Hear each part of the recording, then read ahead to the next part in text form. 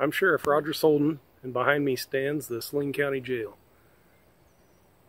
I'm going to take you on a walking tour through the jail, as at the moment we can't have visitors due to COVID-19.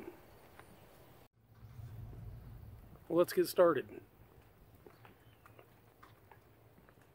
In front of us you see the Sally Port. That's the entry point for this facility.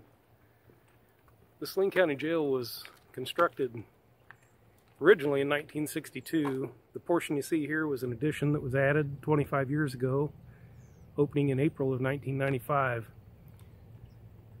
Since 2010, unfortunately, we've outgrown this portion of the facility. The capacity of this jail is 192, and we've been over that count for the last 10 years. Although this jail has served us pretty well, the last several years, maintenance costs have drastically increased. We've had lots of plumbing issues, HVAC issues. As you can see, the parking lot's been repaired numerous times and is due for replacement. We've had issues with drainage, which has caused damage to the office area, which you see in front of me.